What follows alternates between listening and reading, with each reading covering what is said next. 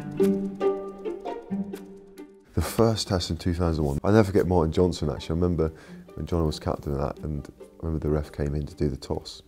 And because obviously, you know, you've got the cricket squares, haven't you? Because a lot of it is, you know, they play the cricket and motor use the Aussie rules football.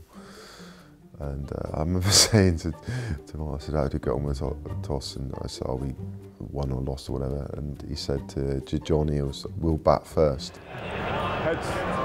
So the blind race can see it. That's heads. That's it. That's heads. We'll bat. And I just thought, of all the things to say, what did you say that for? But maybe his sense of humour. I never forgot that. It was weird how you remember silly little things like that. You know, imagine, you know, mid-20s, young, up and coming, emotion oozing out of me, just trying to hold myself together. And I remember him coming and saying, yeah, I said we bat first. Oh, well, kind of put a little bit of a lever on it all for me.